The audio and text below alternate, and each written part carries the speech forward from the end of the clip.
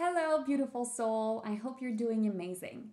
So, today I want to address a very sensitive topic. I want to talk to you about wool.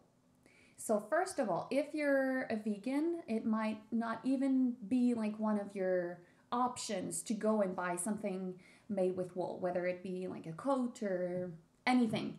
Anything made with either silk or wool or milk fiber, because yes, it exists. It might not even be an option for you if you're a vegan. However, I still wanted to address this topic because I think a lot of people are a bit lost when it comes to wool. Like, is it eco-friendly? Is it ethical? What should I do? Help us, Leonie. So I'm here to help you with that. Exactly that.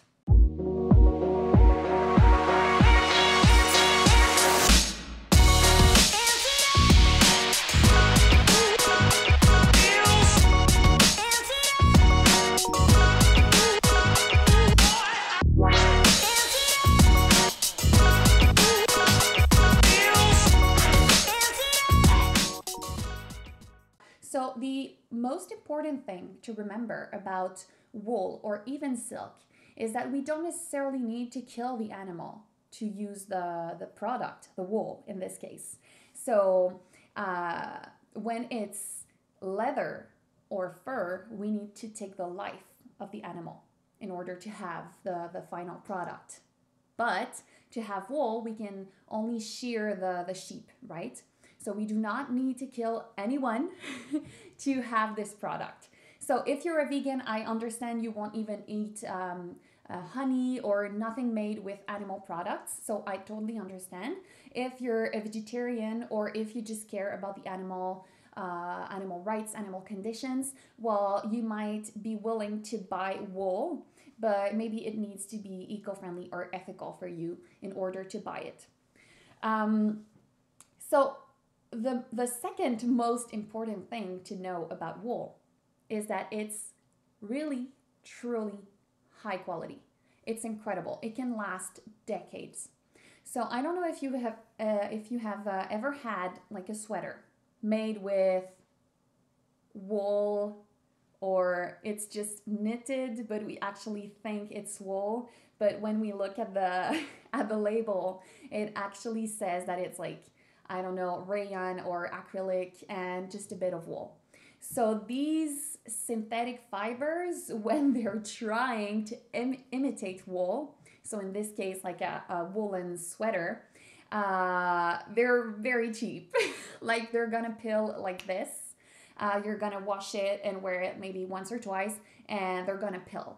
But wool, high quality wool, does not do that. It's going to last, especially like the higher qualities of wool, for example, cashmere, they're incredible.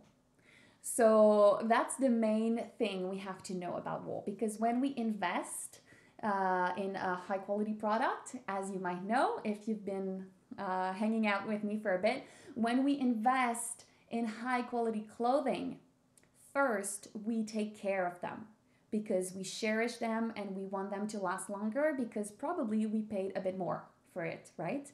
And second is since we are going to keep them longer, the environmental and social and animal impacts are reduced, right? Because they're spread across the entire life cycle of the garment. So, first, the environmental impacts of wool. Well, the first thing is that it can produce a lot of methane, right? Coming from the excrement of the sheep. So it sounds a bit funny or even ridiculous, but that actually has a big environmental impact. So that's the first thing to consider. Also, when the wool is not organic or is not ethical, the farmers can actually use highly toxic and chemical pesticides or insecticides, and they don't just spray the cotton fields with it, right? It's not like cotton, it's the animals. So they will actually inject or spray or pour some highly toxic liquids or anything to prevent pests. So that is obviously very harmful for the animals and for the planet.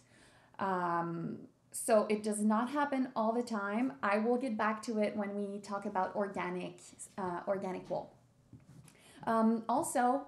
Wool is actually a very greasy fiber.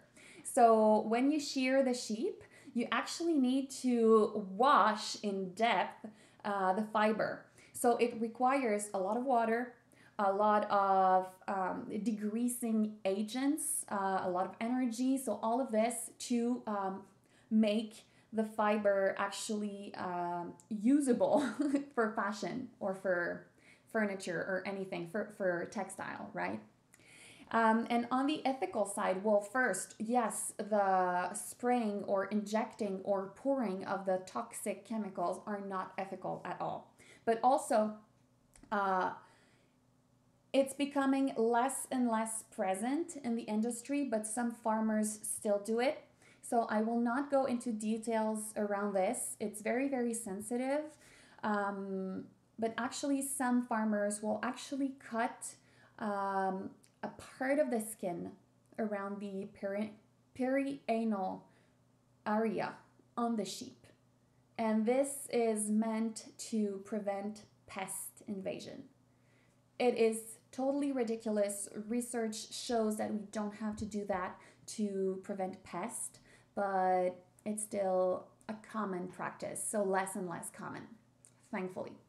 Um, Also, another ethical problem with wool is that a lot of shearers, so the people who shear the sheep, are not paid by the hour.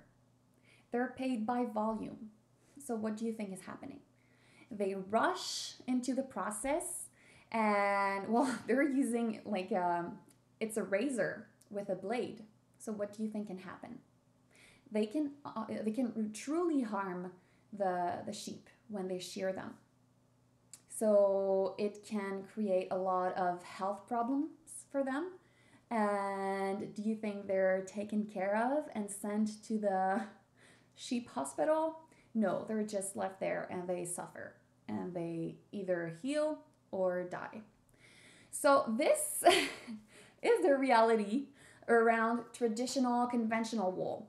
So it's not every wool that is like this, and I deeply encourage you to make your own research when you buy a woolen product, because a lot of certifications exist. For us at Gaia et Dubos, we do have one piece for now in the present moment.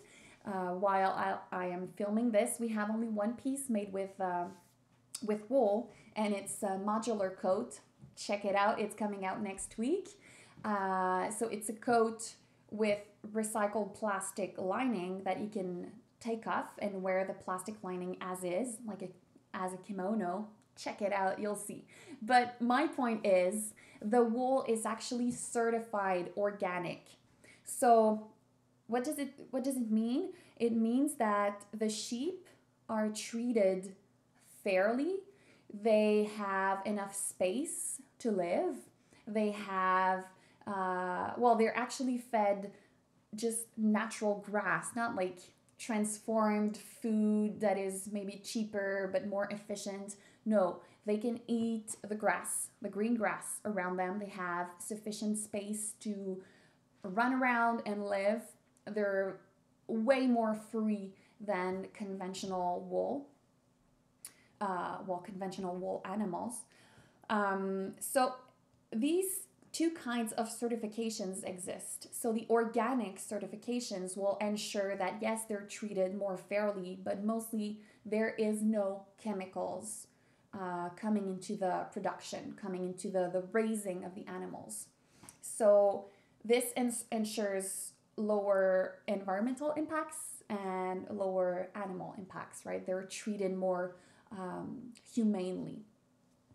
And the ethical certifications, maybe it's not like that they need to eat organic grass or anything, but at least we make sure that they are raised in ethical conditions. And sometimes you can find some wool that is both certified organic and ethical. It's quite rare. In my mind, in my book, it's more important to find the organic certification, and here's why. if you're a farmer and you have, I don't know, 20 sheep. I'm just I'm just saying just a number from just a small amount of sheep, right? And you have the willingness to raise them in an organic way. You want your final product to be organic. Well, what kind of person are you? Are you the wealth oriented with no consideration for animal welfare person, or you're the type of person who cares about your animals and who wants them to have good conditions and avoid chemicals? So, in my mind, this is why organic should be more important, the organic certifications, if you have to choose, or if you're just wondering if you're facing a product and it only has an organic certification but not an ethical certification. Well, probably that the animals, it's most likely that the animals will have had ethical living conditions, right? So I don't know if that makes sense. If you speak French or read French, at least I go into depth, as well as, well, for any animal fibers. I talk about leather and fur and silk and milk fiber. So anything that involves animals, I go into more depth in my book, Pour une garde-robe responsable. So it's for a responsible wardrobe if you don't understand French. So that would be a good starting point for you to better understand the animal textile industry. So yeah, that's about that for today. I really hope it shed some light on your on your questions, on your hesitancy. I really hope that you are more equipped to go and buy some more ethical or organic woolen products. And yeah, if you're interested, just look at our website. Our woolen organic woolen coat is coming out next week. And yeah, let me know if you have any other questions. And as always, just help me spread the word about ethical, eco-friendly, sustainable fashion, slow fashion. So help me spread the word. Share this video or this podcast with someone you love, someone who cares, or someone who'd benefit from hearing this. If you're watching from YouTube, make sure you hit the like and the subscribe buttons. And if you're listening on the podcast, please, please, please, pretty please, leave a 5-star review. So all of these little things that you can do really help spread the word about sustainable fashion. And you can also grab your free ebook that I created just for you. So the links will be, the link will be in the show notes right below. And it's an ebook that teaches you 36 simple, easy tricks that you can implement right now to reduce your eco and your social footprint through fashion. So go grab it now, and I hope you enjoyed. I hope it serves you, and let me know if you have any other questions. Thank you so much. Have a wonderful day.